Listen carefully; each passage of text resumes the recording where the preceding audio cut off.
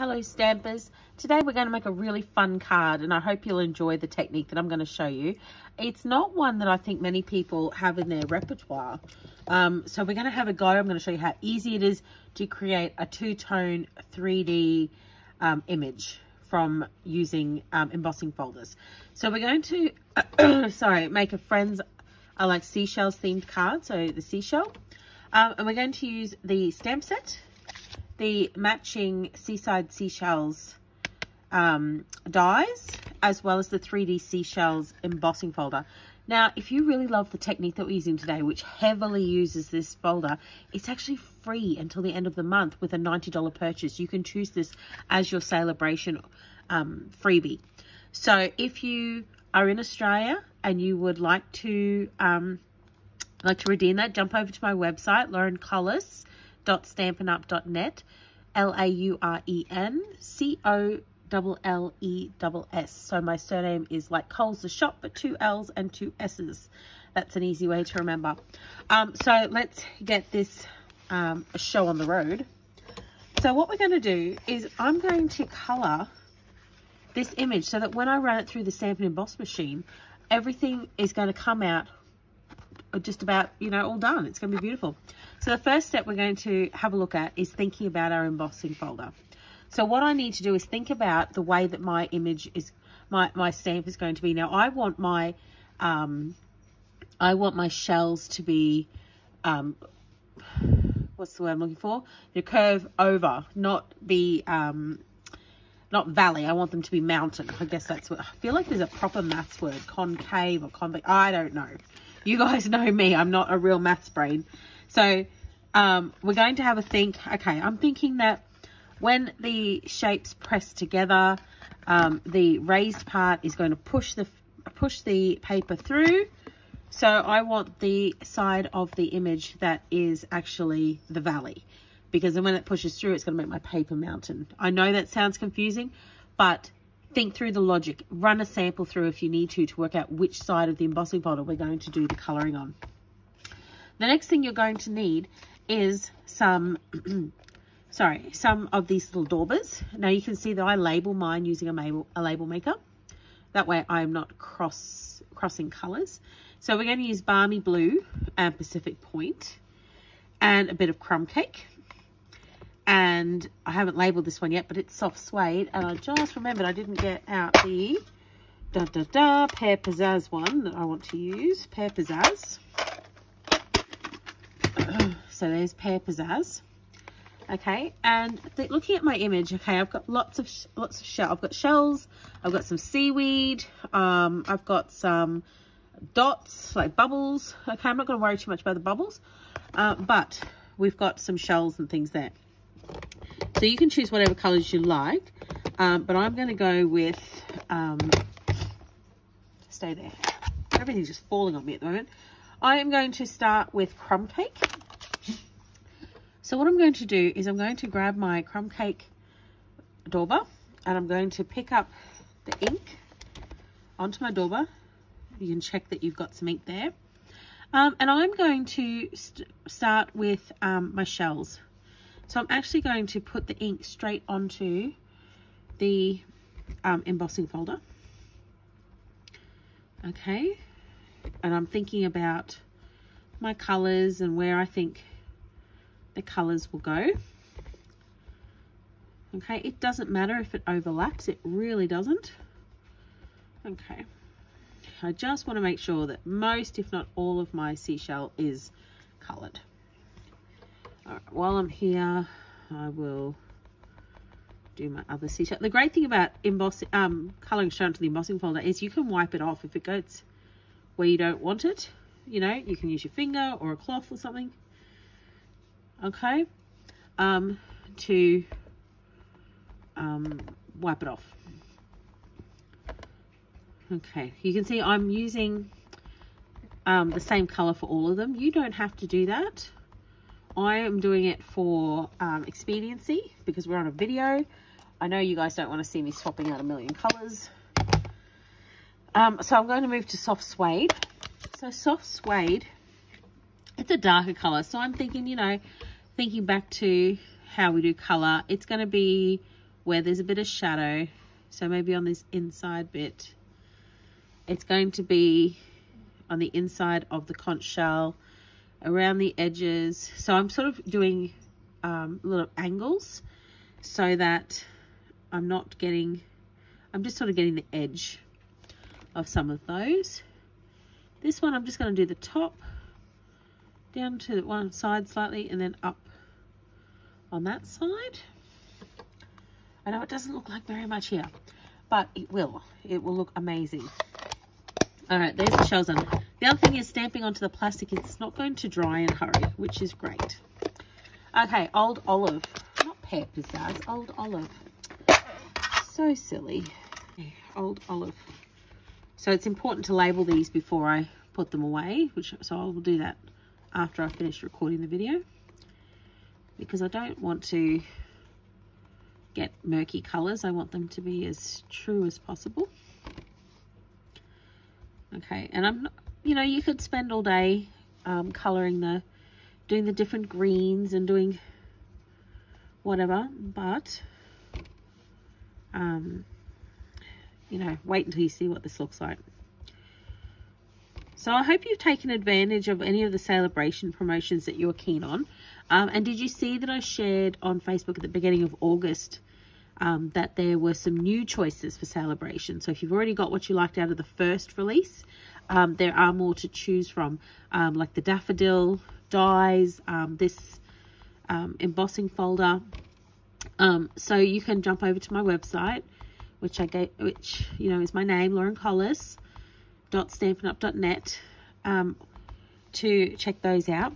And I'm a Facebooker, so a lot of my updates go on Facebook. So if you'd like to look for me on Facebook, just look for Stamping in the Tropics. That's what my blog and my YouTube channel and my Facebook are all called. So I've tried to be a bit consistent there. And if you can't find it, you should be able to. If you can't find it, send me a private message, and I will send you the link. All right, so I think we've pretty much got the covered there. So now here's my piece of white card I'm going to stamp it with. Just going to move that to the side. My little hint here is I'm actually going to spritz it with just some tap water. Not a huge amount. I just want the paper to really sort of move with the embossing folder and suck up some of that water. And it should do that beautifully. Oh, look, that's not going to work, is it? Okay, you guys are just going to have to trust me that I'm doing the... I'm running it through the Stampin' Emboss machine. All right, so what I'm doing now is putting my slightly damp paper. And now this is where we don't want to be moving it. So that's why I've put the color on top so that I can hold it. Okay. Now I don't want to move it at all. Okay. Now I need to, where my plates go? So if you've got a Stampin' Emboss machine, you will have seen your base plate, the one plate, and it tells you the combinations. So this one is a 3D embossing folder, so I just need plates 1 and 4. So plate 1 and the grey one is the number 4. Sandwich those together.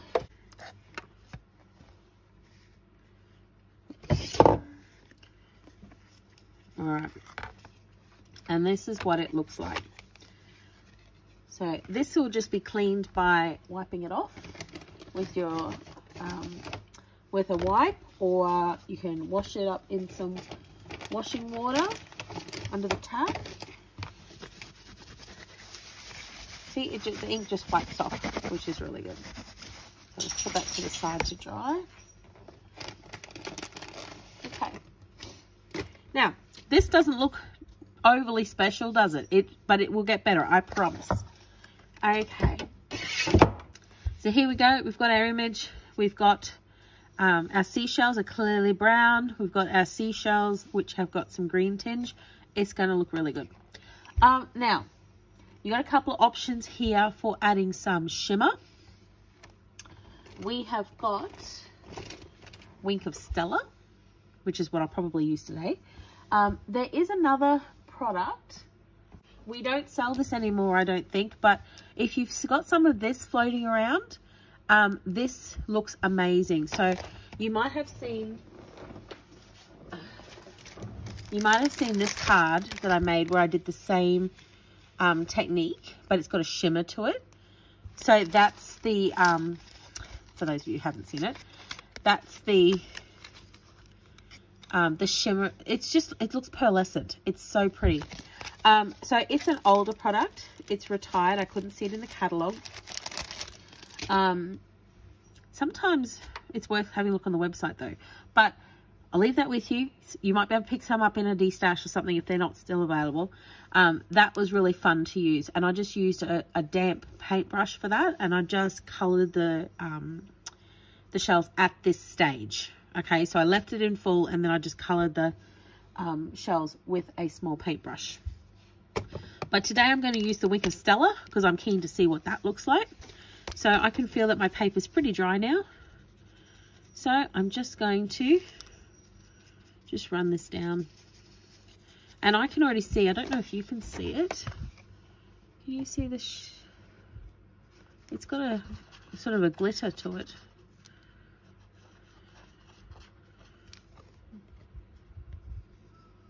No, it's very hard to see, is it? I promise, it's there. It's beautiful. It's different to the all-purpose ink that I showed you a minute ago. This one's actually, oops, it's like it's got glitter through it.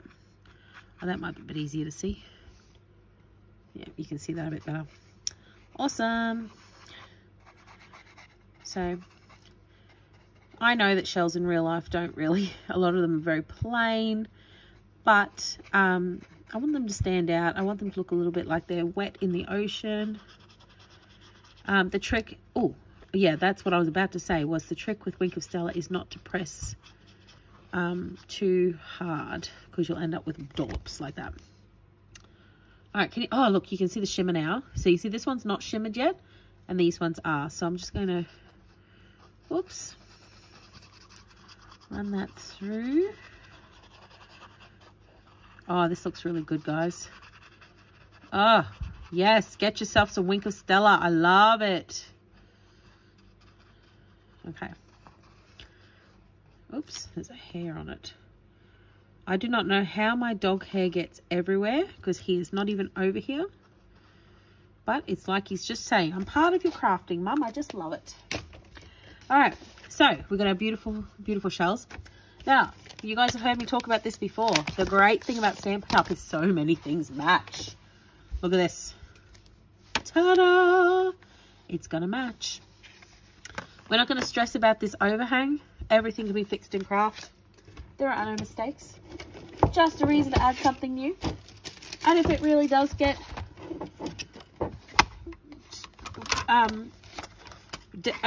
goes beyond what you feel like you can use, you know, a big blurt or something of ink, it's just paper. You know, just start again. It's just paper. And when you guys come to my craft at noon events, most of the time there is spare everything. And if there's not spare of a certain color, oops, if there's not a spare of a certain color, I can assure you that I've got something that will work for you. Because we are here for a good time, not a hard time. And so I try to make everything as stress-free as possible. So, all right, let's have a look. Oops. All right. Here we go. Some bits popping out. Okay. The other thing I wanted to ask you guys, whether anybody's keen for me to start the online classes again. Like, they were popular while we were all in lockdown, and then they're kind of not as popular as people got used to going back to their lives and their social commitments and things. But if you're interested in starting those up again, please let me know, because I will put some serious thought into it, if not for the rest of this year, for next year. But I only want to invest that time into them if people are interested, because I may as well be doing, you know, if you you're not, no one do the online classes you want to come to in person, I may as well put the energy into making some really incredible in-person experiences for you. I'm really keen to, over the next few years, start running some retreats and some stamp camps and all sorts of fun stuff. Okay, so here's our, you know what?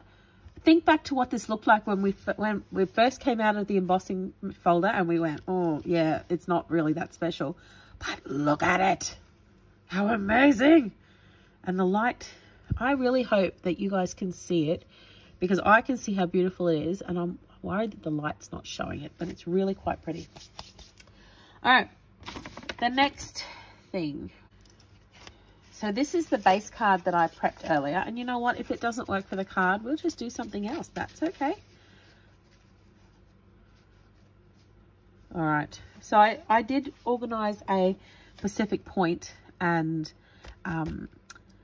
Balmy blue background, but what do we think about the white? I think the white is a bit plain. Does it make it stand out, or does the blue make it? I feel like the blue makes it stand out more. Shall we go with the blue? Kind of looks like beachy, like under the water. And I did have another idea. I didn't prepare one earlier, so we're just going with what I feel like at the moment. There was some brown to do a bit of a sandy. I don't think we need it. What do you think? Do we need it? So if you feel like, I'm probably not going to use it, but if you feel like you would like to put sand on yours, this is just torn. I've cut it to the width of the Balmy blue and then torn it. That's all that is. I often will ink the edge too to make it stand up.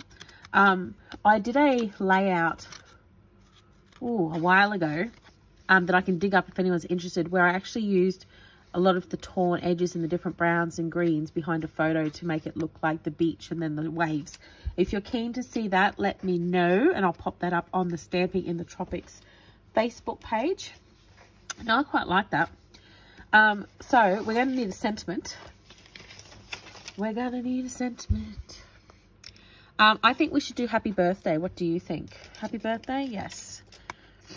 Happy birthday to my beautiful friend. And a shout out to you if it is your birthday this week. It's my sister's birthday today. I haven't sent her a message yet, but I will. I keep remembering at the most inconvenient times. Does that happen to you? Like, I work at a school, if you didn't know, I work at a high school. And I remembered in the middle of a geography lesson, like, I can't text her now. Brain, park that. You were going to do it later. And then I forgot at lunchtime, I'm just going to stamp this again because it's just a bit smeared. I just want to see if I can get it a bit better. That's a bit nicer. Okay. Because, if you don't like the first one, you do it again. No mistakes. Just learning.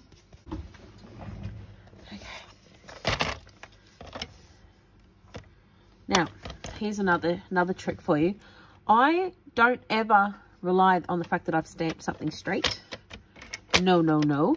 I use these lines in the guide as a guide. So I'm actually lining up the edge of that bottom of Happy Birthday with this edge, this runner piece where the grooves of my blades are sitting. And I can see I've actually cut it quite straight. But you sort of get used to as well of what the cut, like how much margin you're going to have as well. So, and then now that I know that that line's straight, I'm going to just turn it around. Oops. I'm going to, and if in doubt, just cut a little bit off at a time until you're happy, because it's not something you can stick back on and have it look like you meant to do it. All right. Happy birthday to my beautiful friend is there. Okay. So let's stick this down. I've already stuck the blue to the base. We're going to... whoops, use some of this fine tipped glue. I love this stuff. I highly recommend you get some of this because it's like really good for rhinestones and ribbon and sort of some of those smaller embellishments, but it also gets right into some of these fussy bits. And I don't know about you, but I don't like to have like glue visible. So if you feel like you need to, very briefly wipe the thing that you're gluing down onto a scrap, and that will take away some of that extra glue that you don't want on your card. You know, in half an hour I'll come back and just add a little bit extra glue where it's needed. Okay, so I'll probably put something heavy on that when I am done. Okay, so we've got the sentiment, and we're going to put that up on dimensionals.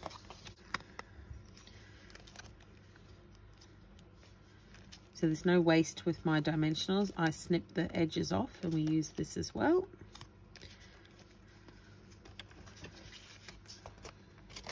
Okay.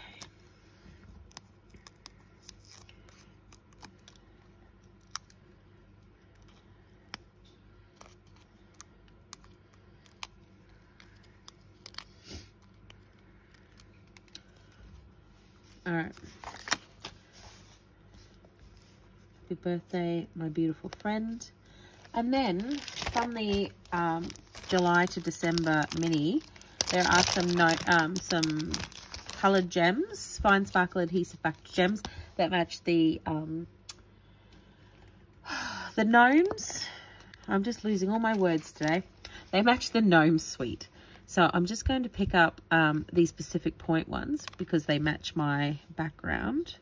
And these will take the place of some of those bubbles, which are going to be fun. Oh, look, I've got, there's sparkly stuff everywhere from the swig of Stella.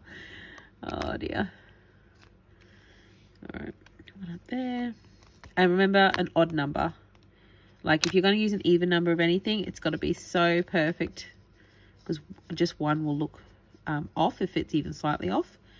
But, so I've got 4 on there now. I'm going to do, how about one on a shell? Okay. So if you haven't seen this before, this is the Pick Your Tool tool. Very versatile. I love it. All right. So I know I already put some under that, but I'm going to just put a little bit more. Now, I've already done the inside of my card with the little bits and pieces. I'm going to make the envelope match. Now, this is worth watching because we're going to do something very similar. We're going to do something very similar to what we did with the embossing folder. We're going to use the daubers again. So this time, we need the stamp set.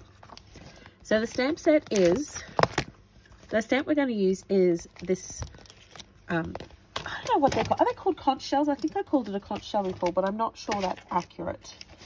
I'm not very knowledgeable about shells. Okay, so what we're going to do is we're going to start with this shape. I'm going back to the crumb cake. And we're going to do pretty much what we did before, which is daub on the colour. Now, this is not as easy to see if I've got ink on it as the embossing folder. So if in doubt, do a test one onto your scrap and then re-ink. Just make sure I am actually on screen. All right, so going back to my soft suede. And remember, I was using the edge to do the shell. All right. Now, this time, because it's a little bit different to the embossing folder, I'm going to just huff on it, which just re-moistens the ink, and stamp it down. So I'm not going to worry too much that it's a little bit faded.